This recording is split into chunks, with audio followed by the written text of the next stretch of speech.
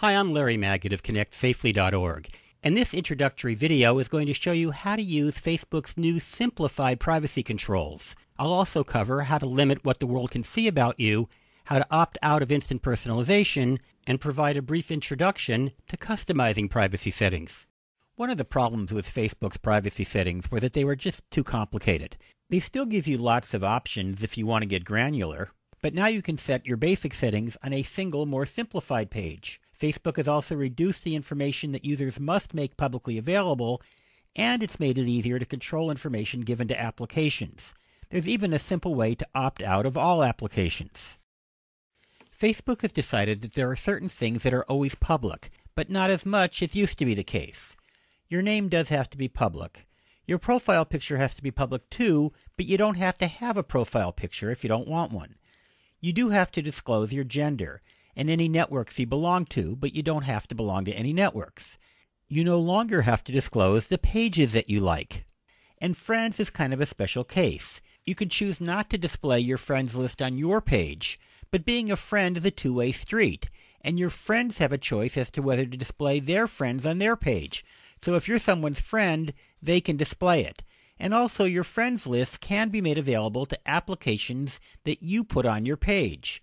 So if you really don't want anybody to know that someone's your friend, don't friend them. Let's start out with Facebook's new simplified privacy settings page. From any Facebook page, go to Account and then select Privacy Settings.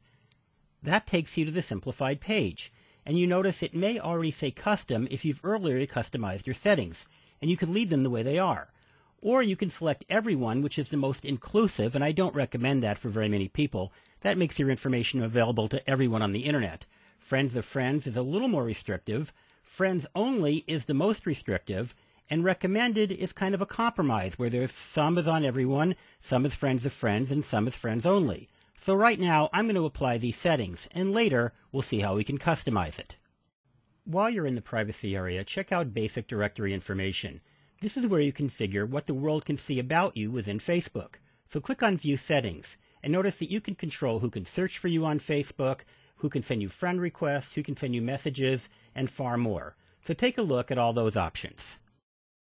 Before I get into some of the other privacy settings, I want to talk a little bit about instant personalization. This is where Facebook works with some of its partner sites, and right now there are only a few, that allows them to access information and content that you've made available to everyone. So they're not extracting private personal information, but information that you've already decided to share with the public. But now it's kind of integrated with other sites. So for example, if you've linked Facebook to your Yelp account, you can share with your Facebook friends and others what restaurants you like. The same might be true with your music tastes on Pandora. Now whether that's a good thing or a bad thing depends on what you want to reveal to the public. But the good news is that there's a way to turn it off.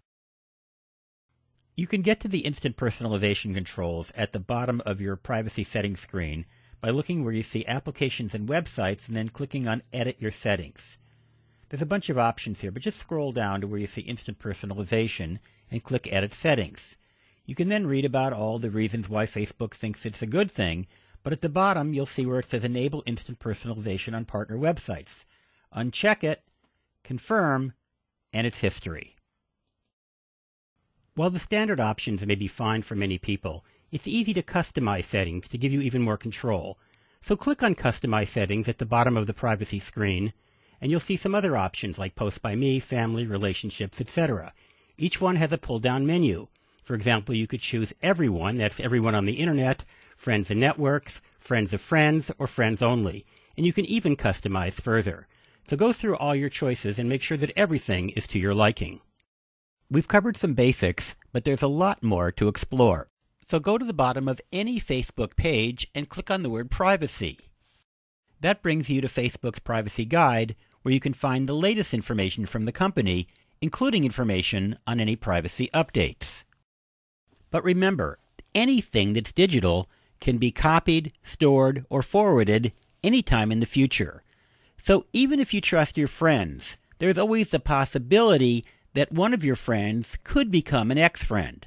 So if anything is top secret, you might not want to share it with anyone, because it might someday be found by your grandmother, a future boss, a future love interest, or who knows, You might want to run for president someday. I'm Larry Magid of ConnectSafely.org, where every day we have information on internet safety, security, and privacy for kids, teens, and sometimes adults. Please join us online at www.ConnectSafely.org.